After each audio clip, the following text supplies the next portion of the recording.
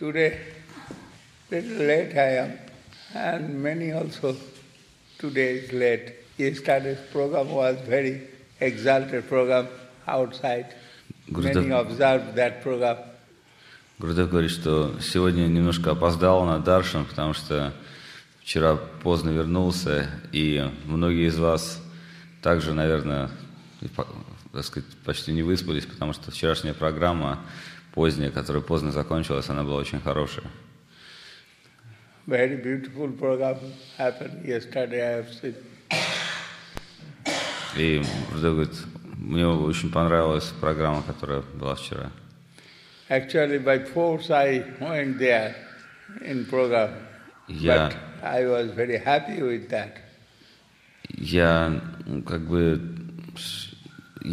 приехал на эту программу как бы из чувства долга, но в конечном итоге она мне очень понравилась. I cannot conceive which they have got some inspiration to play about what I have seen, that Ramchandra's divine character. It's impossible to think. Anyhow, the children were very expert.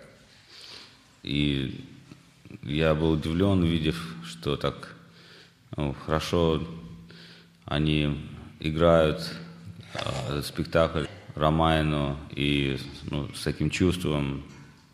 How long? Yesterday program continued. 12 at night finish. 12 До 12 ночи. If you give more, they would stay more. And more prasadam would stay. I want to stay up to finishing, but not possible with this ill health. Я, говорит, оставался бы до конца, но невозможно было, конечно. What was my idea? I shall get some rest in St. Petersburg, but that's not possible by me to see the enthusiasm of the devotees. They are always wants to know something about Krishna consciousness, and happy with me actually. And other Tidandipad Sannyasi is present here, then as arranged by Radha Madhav Sundar, that I shall follow. И каждый раз, отправляясь из Индии, я думаю, наконец-то поеду куда-то за границу, там хоть отдохну, отосплюсь. Но каждый раз эта идея, она остается, так сказать, призрачной, потому что каждый раз приезжая, огромный фестиваль, и я чувствую необходимость своего присутствия. И также здесь очень много приехало еще проповедников, саньяси. Поэтому так очень бурно происходят события. I am very much enlightened to see the mood of the devotees here. И я очень удовлетворен видеть умонастроение, которое проявляют здесь преданные. Which you have got this inspiration. Krishna knows and Krishna given that this is my expectation and this is my vision. И я удивлен их энтузиазму и вдохновению. Я знаю, что это лишь только благодаря милости Кришны такое возможно. Таково мое понимание того, что я вижу. Sri Rup, Sri Sanatan, Sri Das Raghunath Goswami, what inspiration they given to us for practicing Krishna consciousness. Something entered into your heart, I have no doubt. И то великое сокровище, которое дали нам такие святые, как Руп, Санатан, это некий вкус к духовной жизни. Я вижу, что эти благословения обрел каждый, сидящий здесь. Может быть, в какой-то степени, но каждый, кто находится здесь, он имеет определенную божественную милость свыше. They all eternal associate of Sri Chaitanya Dev, Bhagavan Gaur Sundar. Все эти личности, все эти святые, которые благословляют нас, являются вечными спутниками, вечным окружением Господа Гауранги, который является проявлением Бхагавана. What Mahaprabhu wants to give to these conditioned souls, Mahaprabhu given that, and his conception he presented to the devotees through Brahma Samhita, and living source he given to us through Rup Sanatana Raghunath Das Goswami. То, что Махапрабху пришел даровать этому миру высшую духовную концепцию, явлено в таких святых писаниях, как Брахма Самхита и других, и принесено в сердцах великих преданных, таких как Рупа Санатана Госвами. Actually, formally we are Rupanuga Sampradaya, but it is not Sampradaya. It is universal connection given with Lord Krishna. И если говорить, то можно сказать, что формально мы относимся к определенной ученической преемственности, которая называется Рупануга Сампрадая. But formally it's the Brahma Sampradaya, but our universal connection with Krishna concept. И формально можно сказать, что линия, которой мы принадлежим, она называется Брахма Сампрадая. Но в целом эта линия, она непосредственно связана с самим Кришной. Question Srila Sanatana Goswami and answer given Mahaprabhu himself, Swayam, himself. Yes. И когда Санатана Госвами задает вопрос Махапрабху, Махапрабху отвечает ему. Sanatana Goswami's question, who I am? Very heavy question. Who I am? Sanatana knows I am Sanatana. Maybe Sakar Malik, maybe Santosh. But that is not question to Mahaprabhu. Eternal question and eternal answer. И в беседе между Санатаном Госвами и Махапрабху, Санатана Госвами задает Махапрабху очень глубокий риторический вопрос: кто я такой? И этот вопрос, он настолько глобален, что его невозможно рассматривать из обыденных рамок. Потому что кто такой Санатан? Естественно, мы знаем, что его звали Сакар Малик, или там у него было имя Сантош, но он вкладывает в этот вопрос огромный смысл. Кто же я на самом деле? Mahaprabhu given name Rup Sanatana. One, first identification, eternity. Second, beauty. И Махапрабху, он употребляет имя Руп Санатан, потому что в высшем смысле первое обозначает вечность, а второе — красота. We are telling Rup Sanatana. Maharaj Avadut also told Rup Sanatana. But actually Sanatana Rup, this will be a regular basis, but not that basis applied here.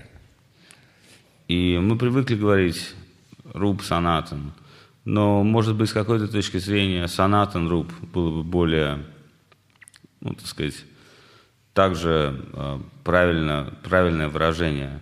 Но в целом, так сказать, когда мы говорим, мы не придаем этому такого значения.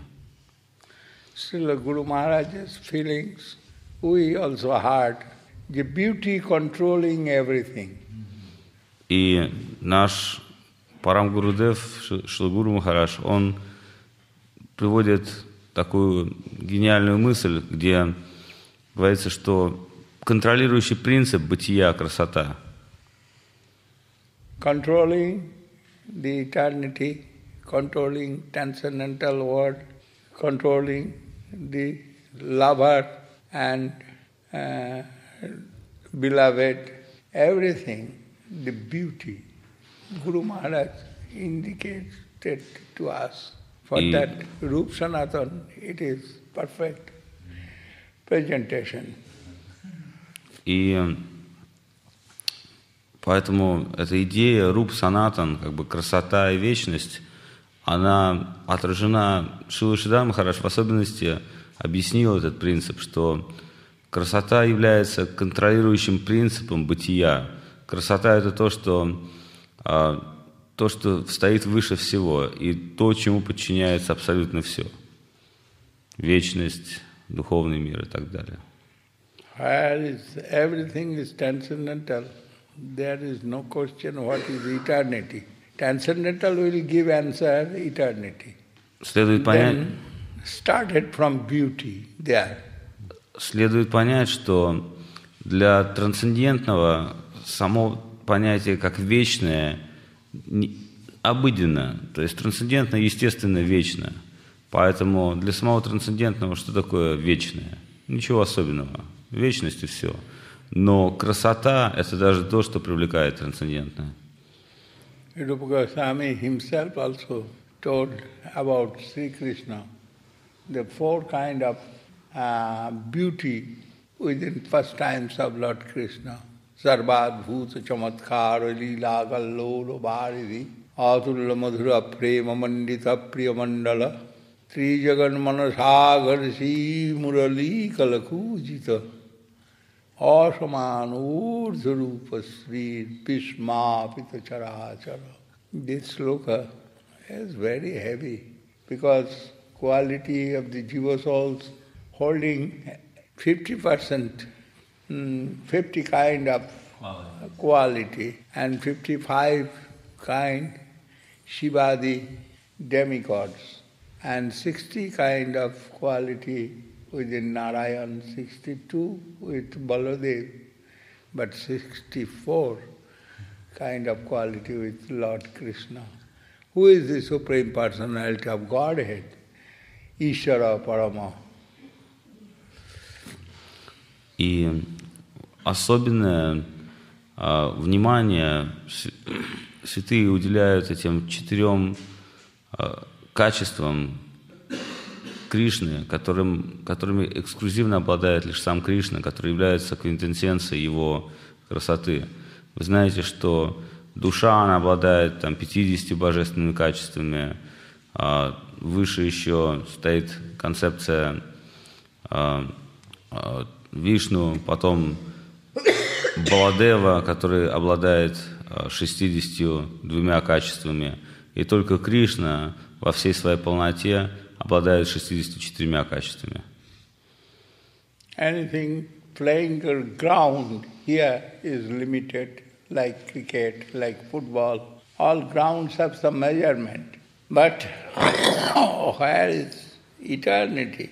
There is playground also, infinite. И в этом мире любое поле деятельности обладает своими границами и пределами. Да, как, скажем, футбольное поле 50 на 60 метров, к примеру. Да, любое место можно измерить. Но когда речь идет о духовных категориях, о безграничных категориях, то нужно понять, что все, что в безграничном мире, будет обладать безграничными качествами. Ничего не может быть ограниченного в безграничном мире. We are living within limitation, but transcendental world is infinite. Then we cannot conceive how big their playground. Мы живем в ограниченном мире, поэтому для нас, ограниченных во всем, невозможно представить и понять безграничные категории духовного мира. Krishna, what English is that? When Krishna is there, a player, and that English not coming anyhow, and their ground must be infinite. Then how many play going there, and how much variety of play, that English come. Lord himself is playful. Then how much varieties of play there, we cannot conceive. И поскольку речь идет о безграничном мире, и Господь также обладает безграничной потенцией игр или своих деяний, то как мы можем вообще представить себе, насколько безграничны и обширны его деяния и игры, которые происходят там, в духовном мире?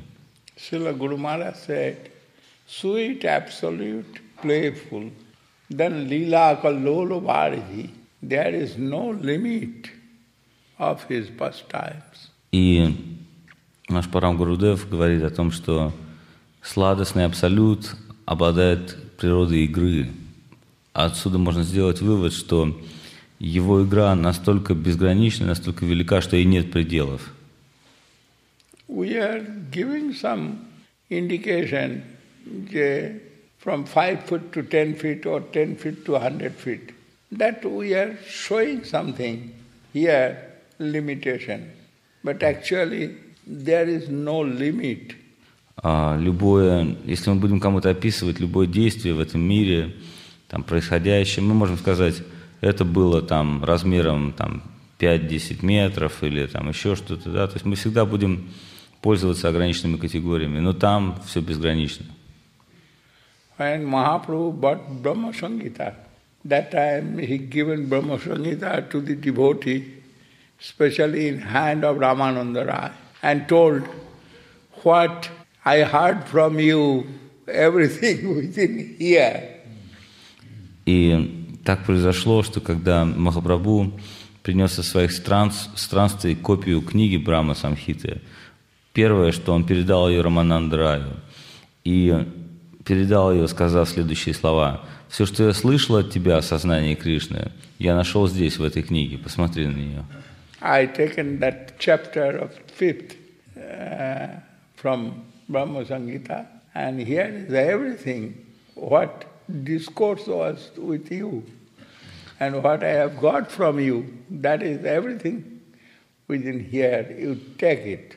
И он сказал Рамананда Раю: посмотри, все, что я слышал, все, что ты говорил мне о сознании Кришны, о Кришне в общении с тобой, все заключено в 5-й части этой замечательной Брахма Самхиты. Возьми ее и посмотри. There finally we understand what I am telling. Nimesardha kova nahi brajati jatrapi samaya. In Brahma Samhita, their last conclusion, Nimesardha kova nahi brajati jatrapi samaya. Time waiting, time not brajati, not passing. Here time always passing. I am talking with the devotee, I have seen 5 o'clock already come. My duty time come. But there all time will wait for the divine will fulfilling. И там описывается тот план бытия, где даже время обладает способностью ждать. Если в этом мире время неумолимо течет, и даже общаясь с преданными, я вынужден смотреть на часы и видеть, что уже там 5 часов уже пришло время, то в том мире бытия время ждет. In this material world also, some rishis, some munis have that type of feeling power. We know the character of Jaratkaru Muni. Jaratkaru Muni, his wife, he is sleeping evening time, and his wife thinking this is the time for Sandhya Vandan, for meditation of this rishi. Time passing, sun going to the set, then he tried to wake up the rishi. Oh rishi, your time passing. And rishi was very angry. What you are thinking? Time passing? Time never will pass. No, I am seeing the sun going to the set. But no, sun cannot be set. When I am sleeping, tired, sun will be in the sky. And he asked to sun, Son, are you going to set? Said, no, no, sir, I am waiting for you. Answer coming from son side. Yeah, no, sir, I am waiting for you. And When you will wake up, then I shall start my job. what's the name of the Rishi? Jaratkaru Rishi. Jaratkaru Muni. И из Писания мы знаем истории о великих мудрецах этой вселенной, таких как Джараткар Риши, которые обладали способностью контролировать даже время в этом мире. Есть такая история, которая описывает, что один из таких Риши спал, и его жена решила разбудить его, потому что пришло время медитации этого Риши. И чтобы он не пропустил свою духовную практику, его супруга стала будить его, и при этом, когда она будила, она говорила его, что «Мой господин, вставайте, проходит время вашей медитации, сейчас уже солнце сядет, и вы не успеете совершить свою садхану». Но, проснувшись, он сказал: «Ты думаешь, что проходит время, но посмотри, без моей воли даже солнце не сядет». И этот Риши обладал такой огромной духовной силой, что он спросил солнце: «Ты что, собираешься сесть?» И солнце ответило: «Нет, нет, я жду, пока вы проснетесь. До тех пор, пока вы не совершите свои духовные обязанности, я не буду садиться». This is not only story or not only philosophy. This is feelings in the heart of the rishi. He knows it. Everything running by the wills of Lord. И речь And I am eternal servitor of Lord. И речь не идет о какой-то там только лишь истории или философии. То, о чем идет речь, это истина. И в сердце этого Риши, поскольку он является великим преданным Господа, он знает, что в этом мире все движется не по своей собственной воле, а по воле Господа. Anything may be recorded, but pastimes of Lord, who will record? В этом мире возможно записать все, но кто в состоянии описать деяния Господа? Then Srila Rupa Goswami said, the lila kallolo baridhi. It is ocean, wave, as Krishna lila, full of ocean. Unlimited wave of Krishna lila. И в связи с этим Шрила Рупа Госвами, он говорит о том, что деяния Господа, они безграничны. Кто может их отразить? Нет конца и предела им. Krishna himself also played in that ground. Then he also thinking chamatkar. Chamatkar means astonished. He himself astonished. Что уж говорить о нас, если сам Господь Кришна в своих безграничных деяниях, он no, but I'm looking for. Playing within the unlimited ocean where there's innumerable waves, he is also astonished by this play. Кришна сам поражен и удивлен безграничностью своих деяний. То есть деяния Кришны привлекают самого Кришну. This word he put at Sarvadbhuta Chamatkara. Even Krishna, he also Adbhuta Chamatkara. He also eternally miraculous feelings getting through his divine play. И в этой шлоке Рупа Госвами он употребляет слово, что сам Кришна очарован, сам Кришна, так сказать, восхищен безграничностью своих вечных духовных деяний. То есть они привлекают его самого. It's proof by third line of this sloka. Sarvadhut chamatkara lilagallolo bharati atulya madhura prema mandita prema asaman urdha rupasri bhishmapita charachara. Asaman urdha rupasri means Krishna himself wants to embrace his mirror form, mirror reflection to see. He wants to embrace like a madman. И это настолько безгранично, настолько является открытием Кришна сам является настолько открытием для самого себя, что следующее продолжение этой шлоки доказывает, что Кришна сам, сталкиваясь со своим отражением, настолько очарован своим отражением, что хочет обнять сам себя. Kissing after kissing in mirror. После того, как Кришна смотрится в зеркало, он очарован собой. That is the character. Who can conceive it? Mahaprabhu said, inconceivable. That is Achinta. Поэтому кто может воспринять эту истину? И в связи с этим Махапрабху говорит «Ачинтья», непостижимое. Everywhere this kind of play going. For that Mahaprabhu always putting before this word Achinta. И поскольку это вечное деяние, поэтому Махапрабху он ставит во главе своей философии термин «Ачинтья», непостижимое. Not to lose the ecstatic test through your realistic mentality, not to lose, because it is Achinta.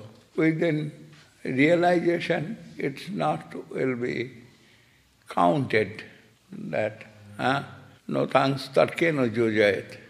This meanings I cannot explain in English. If you try to get it through your Intellect. sensual capacity, it will be lost. И то, о чем идет речь в Писаниях, обо всем об этом, можно из Писания... Beyond what you can conceive. То есть Писания, они говорят о том, что все, что связано с этим миром, все, что связано с этими темами, оно лежит далеко за пределами интеллектуальных возможностей индивидуума. То есть, если взять интеллект, то интеллект, он остановится на каком-то уровне, он не в состоянии оценить все, о чем идет речь. Srila Bhaktivinoda Thakur also told these things. Little bit he mentioned. যে নিরীক্ষণ করে দেখিতে চাইলে হয় আঁখি অগোচর. If you want to measure it, you want to see by your vision, through your vision, it will disappear from your front. И Бхактивинода Такур, он говорит об этом следующими словами. Он говорит о том, что если ты попробуешь каким-то образом сфокусировать это перед собой, и каким-то образом, так сказать, задержать это или воспринять, объять это каким-то образом, то это исчезнет в любом случае. What going on, give up to go, not give attention through your intelligence. Поэтому, когда речь идет о сознании Кришны, постарайся даже на каком-то уровне оставить свой интеллект, он не поможет тебе. You only try to feel it and be happy and enjoy with that feelings. Речь не идет о том, что ты будешь способен это понять, но в каком-то моменте мы сможем это только почувствовать и исполниться счастья. Atulya madhura prema mandita priya mandala. What first times going on, you only feel that. Not to question, not to enter through your intelligence. То есть Писания они дают некую формулу, некое правило, что то, о чем идет речь, невозможно измерить узкими рамками своего интеллекта. Все это возможно лишь только почувствовать. It is not willing, it is not thinking. It is only feelings. If will come to in your heart, you are so fortunate. То есть речь не идет о том, что это можно каким-то образом проявить свою собственную волю и обдумать, осмыслить. Нет, это наоборот. Если это придет когда-то, это придет как чувство и раскроется в форме чувства. If you are so fortunate, you can also join with the divine pastimes through your divine master. И если ты будешь удачливым, обретешь удачу, то ты сможешь обрести вход в эти божественные деяния через своего божественного наставника. Through grace of your divine master. Ты сможешь прийти туда по милости своего божественного учителя. Everything is possible, then not to be frustrated.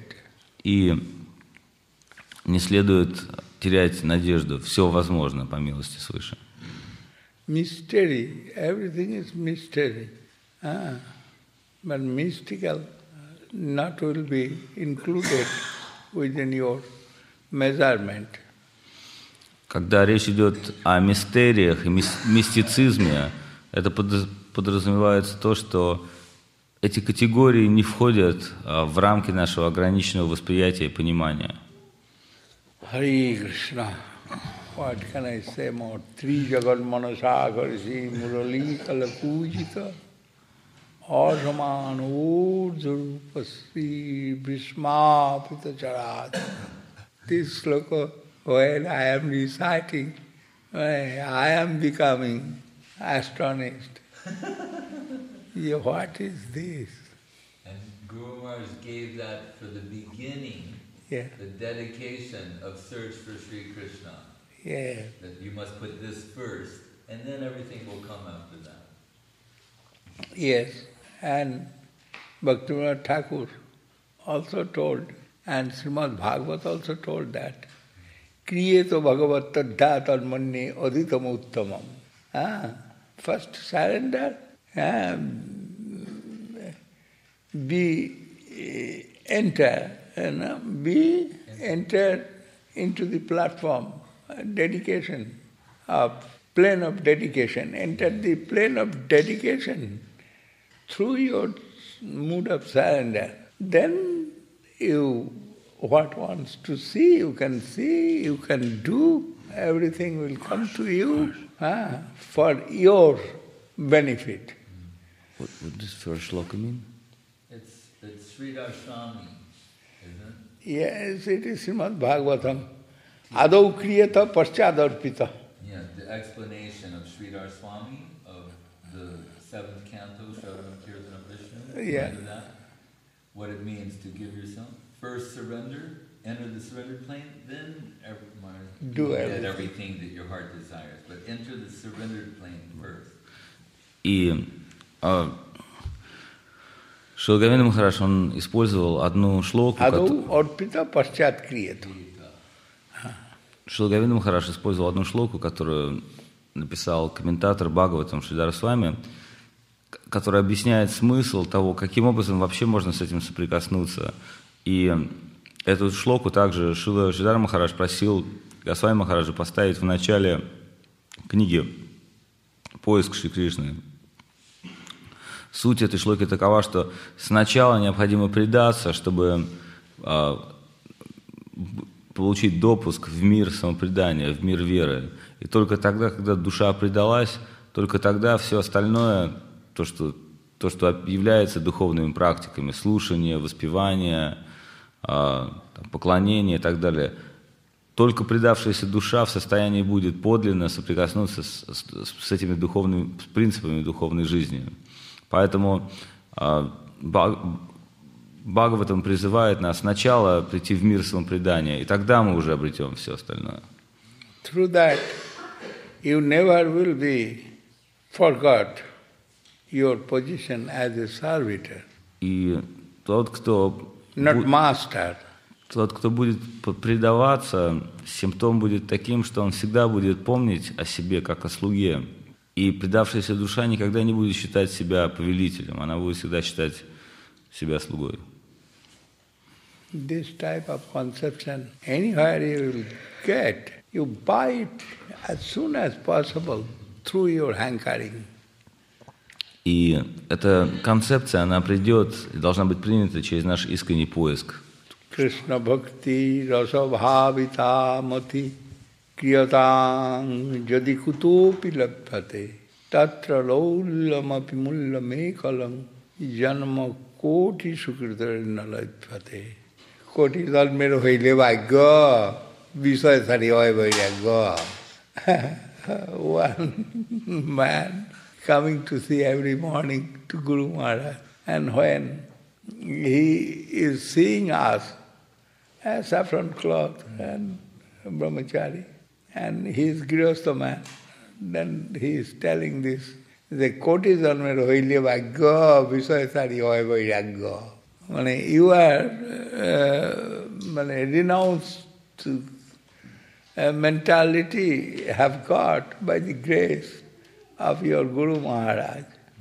And then you are living in the mud happily and serving Guru Gauranga, Gandharva, Govinda Sundar, but I have not that. I am every day morning coming, and then I am getting darshan, but you are always serving, then you have no that problem. In Bengali expression, especially it is East Bengal language. Very nice. Koti janmera hoile bhagya, visayasari hoy vairagya.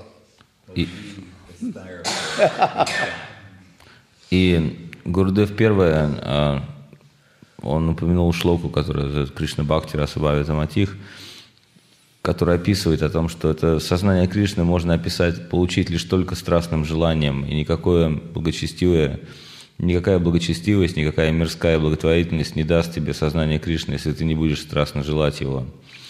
И он говорит, в связи с этим я вспоминаю случай, когда к Шрилы Махараджа приходил каждое утро поклониться один местный житель, который был грехастхой, домохозяином, и каждый раз, видя нас, брахмачари, перед тем, как встретиться с Шрилы Махараджем, он говорил такую поговорку, и эта поговорка с бенгальского переводится таким образом, что то, что, как бы шутка, поговорка в виде брахмачари, но суть ее такова, что то, что мы хотим, вы получили. Да, то есть вы, по милости вашего гуру, обрели возможность отречься от этого мирского существования. Теперь здесь, живя в храме, занимаясь, посвятив свою жизнь служением, вы получили это чувство отречения, то, к которому стремится весь мир. Потому что весь мир, он хочет обрести некую